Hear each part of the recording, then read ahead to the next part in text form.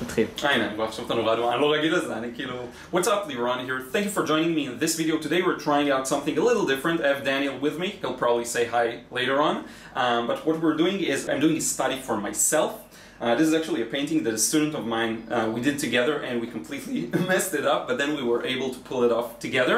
But what I want to do is do another study for myself and figure out where we went wrong and how I can improve it. Okay, so let's get started. So I'm starting with the drawing. I'm running this at double speed because that's really not the main point of this video. But what I want to show you is, notice the layering in the reference photo. It's very obvious.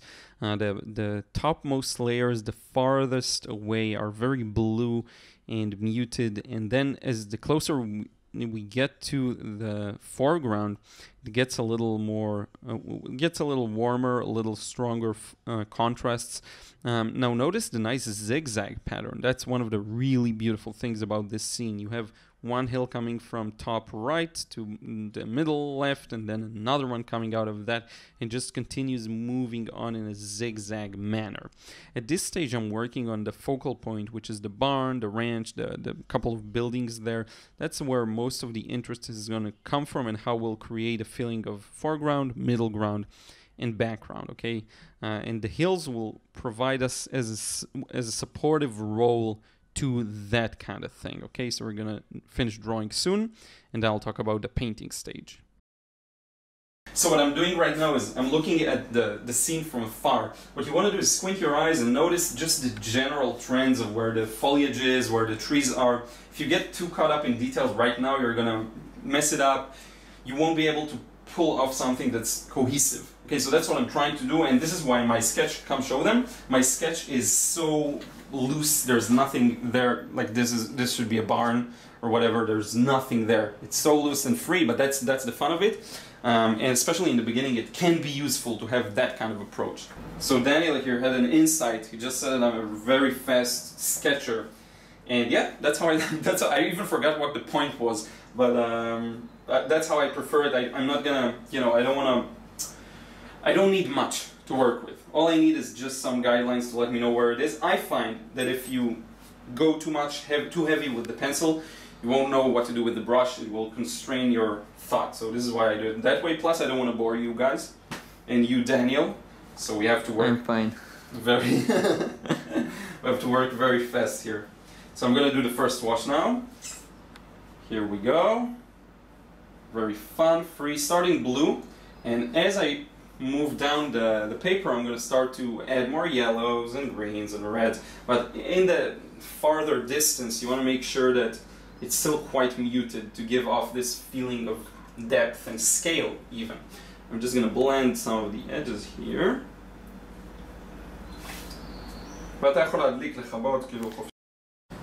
Everything's going to be much darker, and what you see now is going to be the highlights. That's essentially the highlights. Now sometimes it's hard blending, so what you do is grab a piece of tissue and you just go like that, and you'll get the edge to disappear. That's a really neat trick for you. So moving on with this first wash, now I'm starting to warm things up the closer we get to us. And again, notice the angle at which my paper rests. That plays a really big role in helping the paint stay down, move downwards. By the way, sorry about the weird crop to the side with the black bars. That's because we filmed vertically with my iPhone. Should have filmed really horizontally, but I wanted to be able to use this for some other things. So my bad, sorry for that. Now with the bottom part, the only thing I really care about is leaving the highlights. That's the one thing that matters.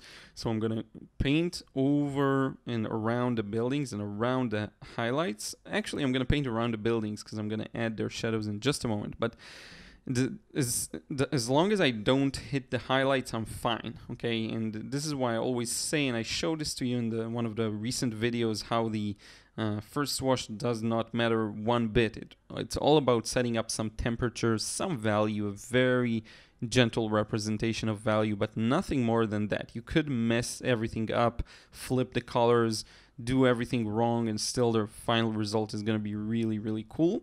Or on the other hand, you can do what I'm doing here, which is take your time, make sure everything's in the right spot, and make sure that the right colors. For example, right now I switched to red for this barn or whatever that is, because I want to have it warmer. It looks warmer in the reference photo, so I'm kind of switching my colors, and I'll randomly merge different areas that have a similar color or a different color. For example, the rooftop of that the structure and the houses looked a little like a warm blue to me. So I just connected it to the bottom red for the wall. I connected essentially the wall and the rooftop. So I will do these kinds of things. It's very random at times, and a lot of people wonder how you know when to do it. You just paint a lot and you slowly learn what types of things you enjoy doing and merging together. Okay, that's basically it. Just there's no replacement for doing a lot of painting and trying to find a way to let go. Because letting go allows you to experiment, try new things, and be more spontaneous, which is exactly what the course I'm working on is going to be all about, allowing you to do that kind of thing. I think it's crucial for getting better. So we're really near the end of this stage, and then I'm going to do some talking, because Daniel filmed me up close so I can explain some more of my thoughts on this, and then we'll continue. What I'm going to do now is I'm looking at the reference photo and I'm trying to simplify it into several shapes, not just starting individually. So what I'll do is I'll treat this whole thing in the background as one piece. I'm going to negative paint around this lighter area, and that'll make it pop, and then I'll connect it to this part that's a little more in the foreground. And that's how you just work area by area by area until you have everything there. Usually when people say that they don't like the painting, it's just that they haven't finished. So if you're finding yourself like, oh no, I completely messed it up, it's mostly BS. You still have work to do. That's what I find, at least. So it should encourage you, because it means it's really hard to mess it up completely, especially when it's so light. So don't worry about that too much. Now I'm going to mute it down. It's going to be fairly gray, and we're in the background. We're not in the foreground now. And this is the most important work, the mixing, making sure everything looks right. Now what I do want to do is lower the angle a bit, because I don't need the paint running down like crazy. So here we go. And I'm just going to get started. We'll see what happens. So that's one. And you see how light or dark it is. If I need it to be lighter or darker, that's just part of it. Now you don't want to do a straight line, because that can be a little boring. So what we're going to do is break it off with some trees. We'll break it off with some different elements that are a little closer in the middle ground. Maybe even negative paint around some lighter shapes, just to have that variety in. But the more we go back, further we go upwards, we want to start blending that in. It doesn't need to be this dark. I'm just continuing this line, using almost only water and a damp brush, barely any paint, and I'm blending it all back. Now already I have a group of trees here, so I'm going to connect it all. And by the way, this is the first time we do this kind of thing when I'm being filmed by someone, so I'm just assuming that it's going to be terrible for now, the result, because I will definitely be more focused if I'm just working at it by myself. So you'll have to forgive the result if it's not as good. Sometimes though, the other thing happens, the other extreme, it's like perfect. Because you didn't have enough time to overthink things, you just go for it and you get an even better result, so who knows. Now I'm connecting this kind of shape together here. Okay. So hopefully it'll make sense. A part of the challenge is really staying on the path even when it seems like it's not going to connect. You have to kind of believe that it will work somehow, because sometimes it doesn't look like it. You know, just a bit of faith, and it may end up working out. Now I do want to pull this.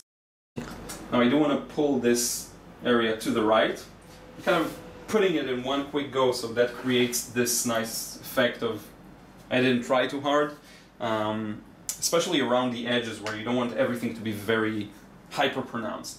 Now we're going to get something that's fairly abstract here. I can already tell it's not going to be super duper accurate. That's fine, the reference actually demands it. But as we move towards the foreground, we will have to start taking things into more consideration, and that's when our accuracy will really start working for us in our favor. I'm just putting in some trees, some bushes. The light comes from the left, so if I do want to put some cast shadows, I'm going to put them to the right. Hopefully that makes sense. There is this hedge here that casts some kind of a shadow to the right, But then again, it's all green. So a lot of the process is me putting in something, then figuring out, oh, okay, I need to continue it, I need to pause it. A lot of it is intuitive, really. It's a bit hard to just give it as an explanation. You really have to feel through the moment, which is why it's sometimes a challenge to teach. But still, very possible. If you're very observant, you will get it. Now I'm putting in a bit of red, just because if you look at the reference, there are spots of color here and there. And I do want to put them in because that actually adds a lot of interest to an otherwise muted, really muted painting so far. We have just about a bunch of greens and blues.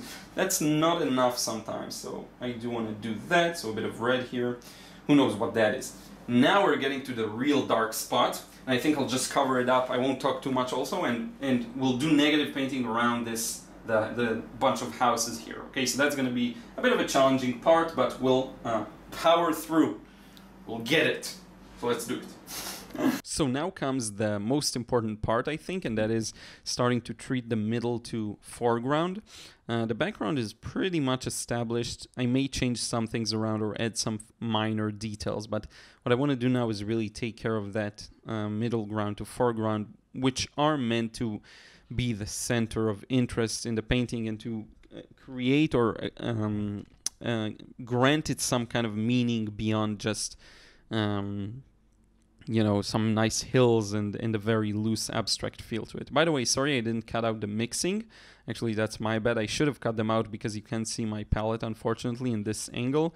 Sorry about that as well. Again, I'm trying a bit of a new setup, so someone's filming me so you can better see me as I talk, but and see better close-ups of the painting process. The downside is indeed that you can't see my setup in the normal way I usually show it, so bear with me with this process.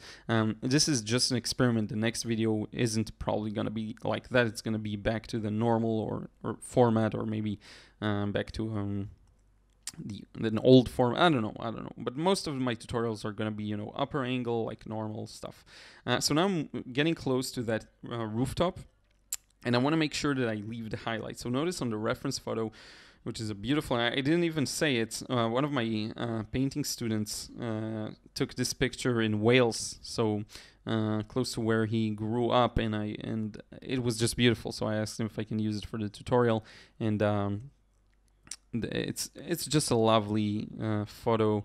Has a lot of good things going for it. Also very challenging because the light and the contrast isn't as starking. It's a bit of an overcast, I guess, light you would call it.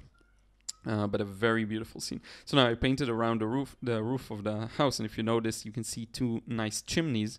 Later on, you'll see I'll lose one of the highlights accidentally, and then I'll bring it back with a white gel pen. I was explaining to Daniel some of what I was doing while I was doing it, but some of these parts are in Hebrew, or you won't understand them, so I didn't include them. Now I'm starting to really push it, and what I felt like was that this structure needed a red roof. I don't know why, it just looked better to me. I love red roofs, so I just go ahead with red. I glazed this is actually Quinacridone Rose by White Knights St. Petersburg. The paints I'm using here are Quinacridone Rose. I use Phthalo Blue. It's called Bright Blue, I believe, by St. Petersburg. And the yellow is a Nickel Azo yellow. So I'm using this kind of standard palette I'm always using. Now I'm starting to darken it near the wall, but the most important part, and this is a part we messed up in the original painting, was that the roof, the house wall on the right, we got it too dark, and that really hurt the sense of light and shadow in the entire reference. So here I'm really trying to push it to be dark, but not too dark. If you look at a reference photo, it's not that dark, really. And a lot of what feels incorrect about a painting has to do with the values being off. So if something feels a little detached or like a hole in the paper, it's too light. And if something feels too, usually it feels kind of too bold almost, then it's too dark usually. And with time, you'll learn how to notice these things. You know, a lot of it comes down to just experience. What I say is this: you paint and you match the values and you do your best to match them to create an interesting composition and to use nice and interesting colors. And the more you fail, the more feedback you get. Oh, okay, so this is a way that doesn't work. And here's a way that works a little better. And here's a way that doesn't work at all. It's terrible. You get this feedback, and if you're able to get into a place where you enjoy painting and you do it a lot and you don't get discouraged, then you get into a very nice feedback loop that will tell you exactly what to fix, how to fix it, how to get better. And this is the place I want you to be in, okay?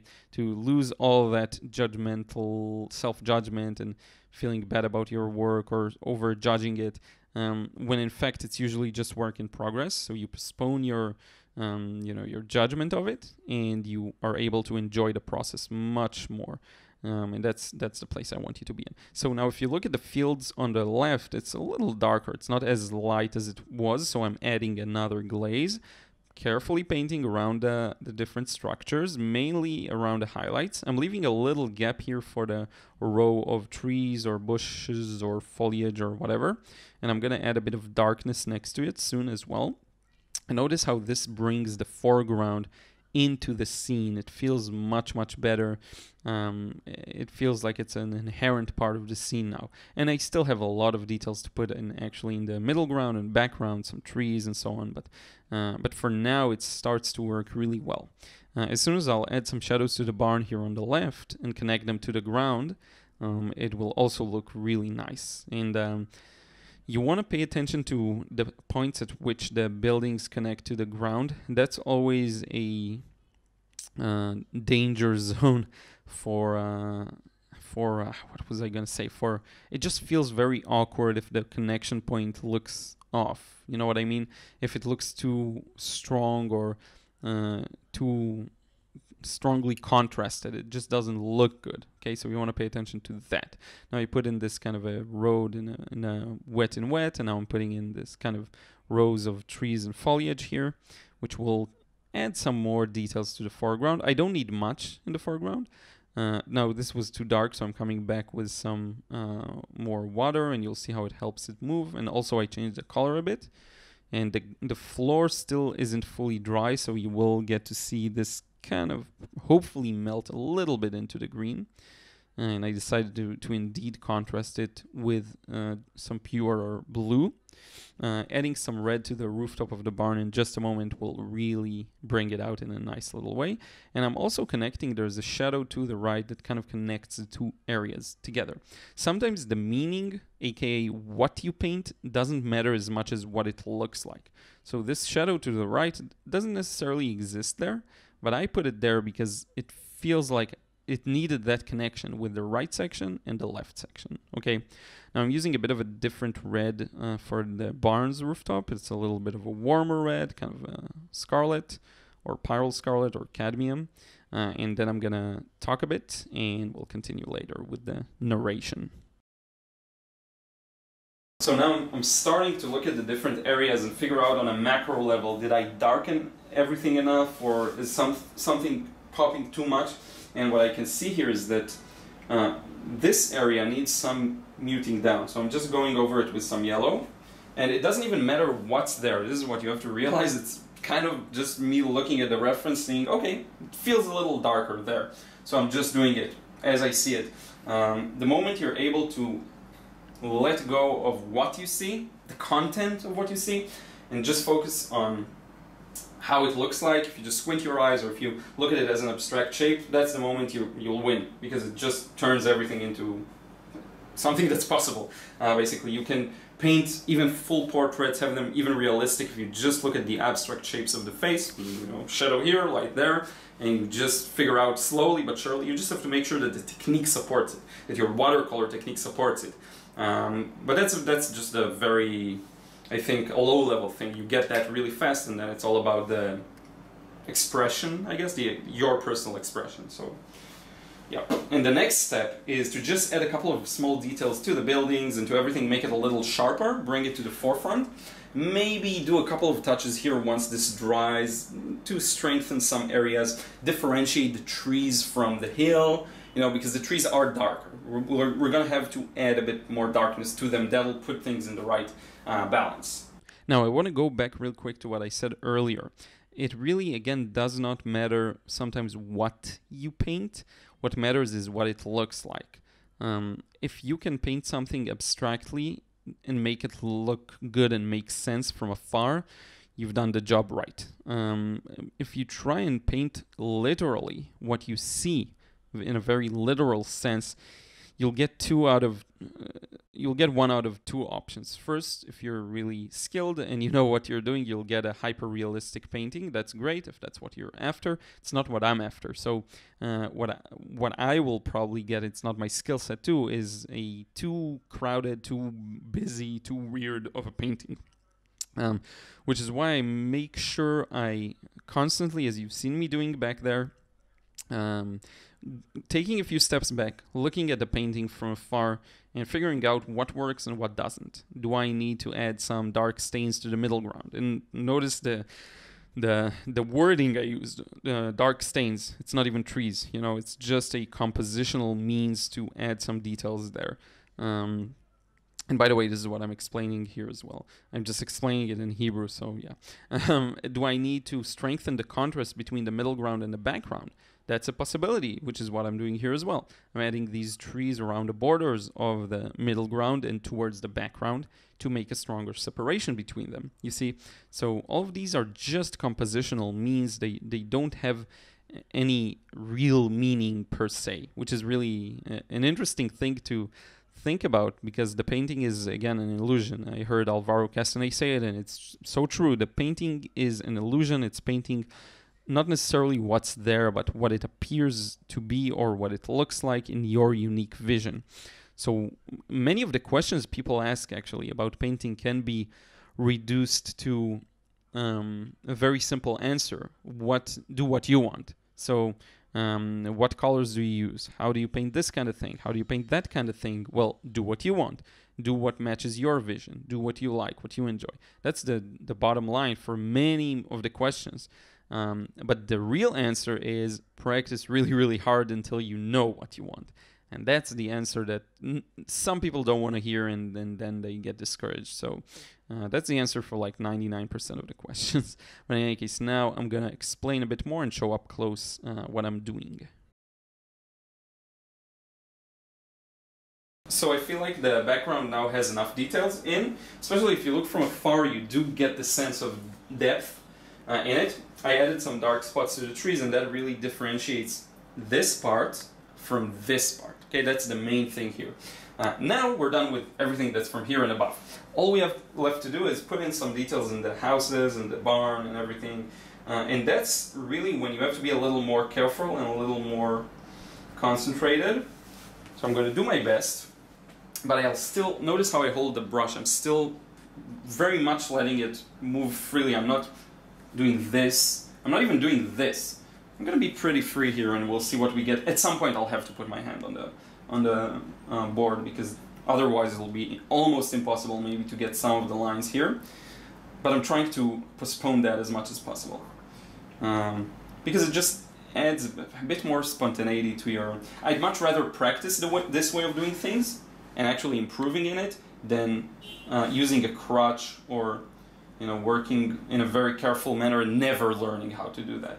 So I'm giving up some upside in return to being able to do these things in the long run. And a lot of the techniques I show you are hard. They are challenging, and you do need to practice them, and it may even handicap you because you're holding the brush in a bit of a different manner.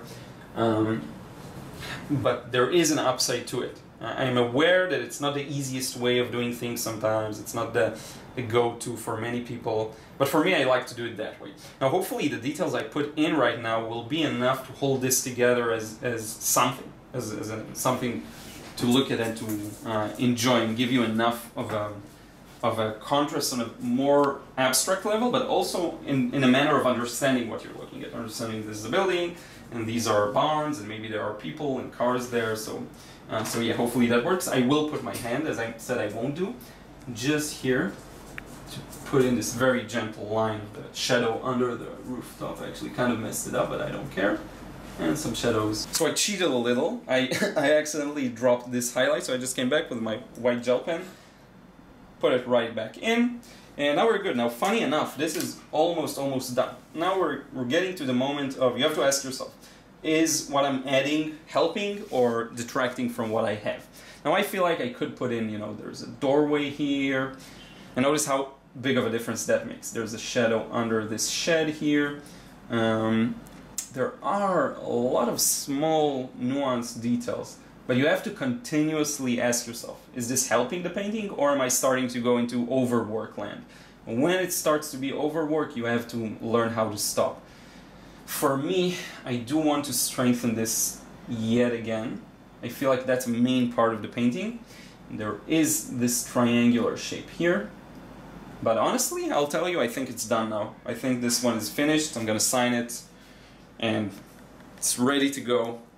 Good job. And yeah, I'm happy. It has everything. It has the looseness, it has the some areas that are tight and allow you to focus on something, you know, to find the thing that captures your imagination, and then the background plays the secondary role that it should play. And there are, I would say, two main areas of interest, this part here, and then your eye moves a bit to the back, and finally to the mountains and leaves the painting. You have to be able to get in the position of doing a lot of these very quick works. I think the total time was maybe, I don't know, like 30, 35 minutes. 45 minutes.